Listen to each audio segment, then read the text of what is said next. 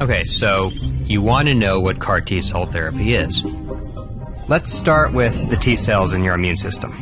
They're highly specialized, disciplined fighter cells that are good at hunting down anything foreign in your body, something like a virus.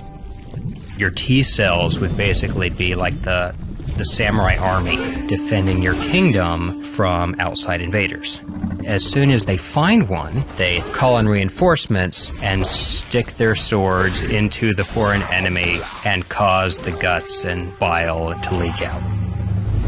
Cancer cells are what happens when a cell in your body kind of goes rogue and starts wreaking havoc on your own kingdom.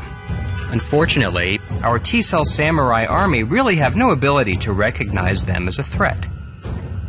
The most conventional way to kill cancer cells is with chemotherapy. This attacks everyone in the kingdom somewhat indiscriminately. In contrast, CAR T is a relatively new, cancer-focused approach. Most of these first-generation therapies are made from the patient's own cells, which is known as the autologous approach. It involves sending whatever samurai army you have left to samurai training school and modifying them with a CAR, chimeric antigen receptor. These CARs are essentially magic goggles that allow the T-cells to now recognize cancer cells. A real challenge here is the therapy has to be made brand new for every single patient. And the cancer's continuing to get worse. The kingdom is continuing to fall. So now rewind to that moment when we first spotted the cancer cell. What if you didn't have to wait so long to fight back? What if you could call in a samurai army from another kingdom? In order for that to work, you would have to have some sort of truce with that neighboring kingdom to make sure that the donor army didn't attack your own kingdom.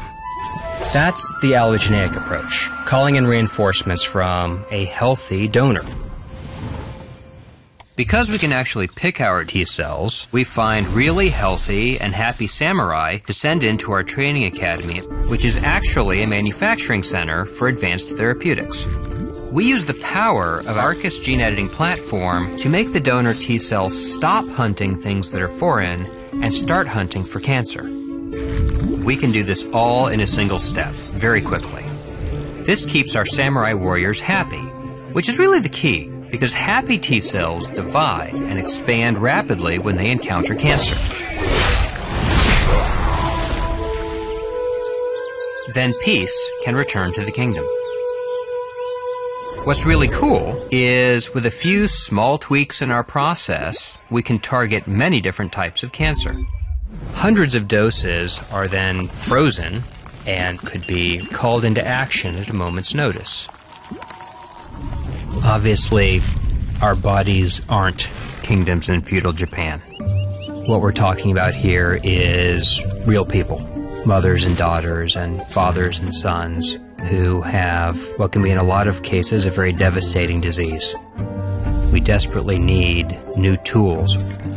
It's only through a lot of hard work and a lot of dedication from the team that we've been able to make that dream a reality.